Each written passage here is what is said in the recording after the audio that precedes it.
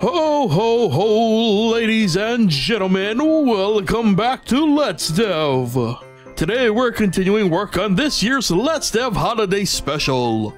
Now last time we had to focus real hard as we built the logic behind our game.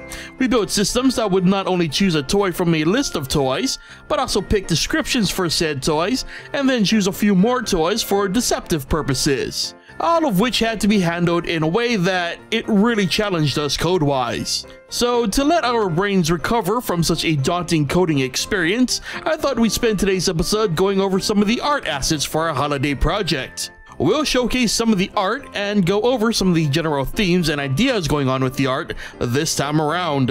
Sound good? Great, let's get to the art. Now, similar to Sweet Spooks, we'll be going for the higher fidelity graphics this time around, and as a result, it took a majority of our time. So let's dive in and start with the toys. Instead of drawing toys within a universe, I went with a sticker theme to display the toys. I knew going in that I wouldn't have time to draw a lot of toys and make them all consistent in a way that I was satisfied with, so I went with something simpler. It would also play into the greater overall theme that I'll get into later. So yeah, I thought going with stickers would not only be more efficient time-wise, but would also mean I could get creative with the 20+ toys featured in the game. And admittedly, due to time restraints, not everything looks great, and it's kind of obvious which items I'm not very good at drawing. But anyway, that's the toys. Let's move on to the overall presentation of the project. The quote-unquote lo-fi aesthetic here was always going to be the theme. However, the initial presentation for this project was a lot more depressing. It involved playing as a child coming from a family with no money, and so their way of quote-unquote experiencing toys was to look through toy catalogs / magazines. And thus a sort of lo-fi puzzle game was created from the torn pieces of the catalog, and the original layout style was much more Papers, Please as well. Now, I'm not gonna say this was inspired by real life, but I will say those catalogs probably don't even exist anymore, so it's probably a good idea that I change things up anyway.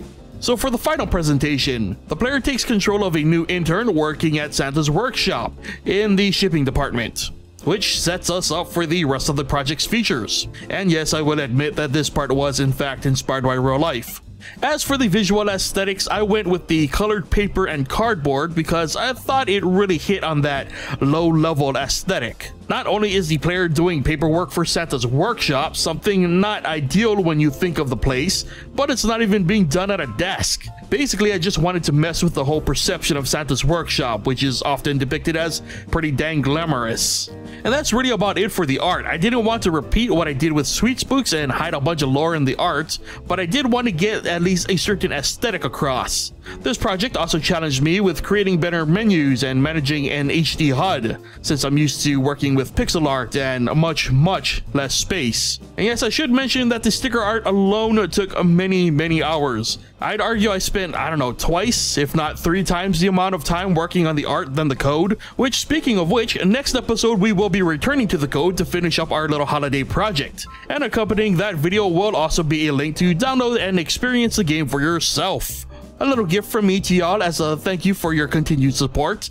So yeah, a lot to look forward to next time, which brings us to the end of today's episode of the Let's Dev Holiday Special. So remember that if you like this video or enjoy Let's Dev in general, be sure to hit that like button.